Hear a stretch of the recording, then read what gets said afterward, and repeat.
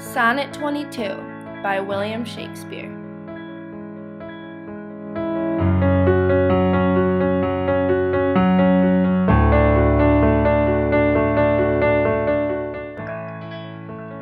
My glass shall not persuade me I am old, so long as youth and thou are of one date. But when in thee times' furrows I behold, then look I death my days should expiate.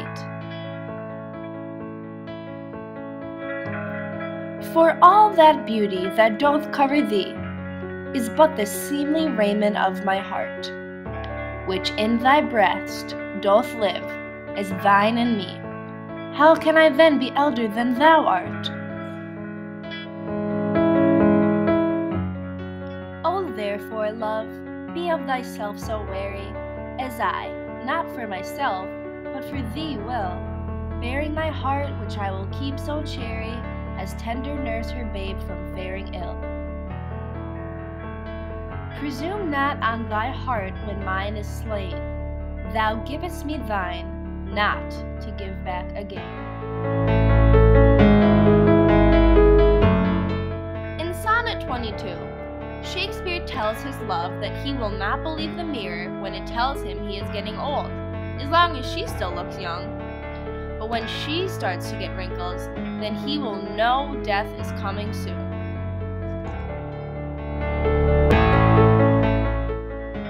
He will know death is coming soon because her beauty is as close to his heart as tight clothing to a body.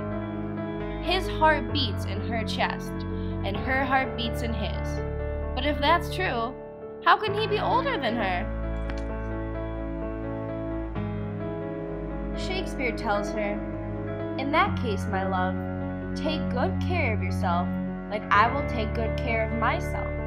Not selfishly, but because your heart is inside of me, and I will guard it as carefully as a nurse would protect her baby from harm."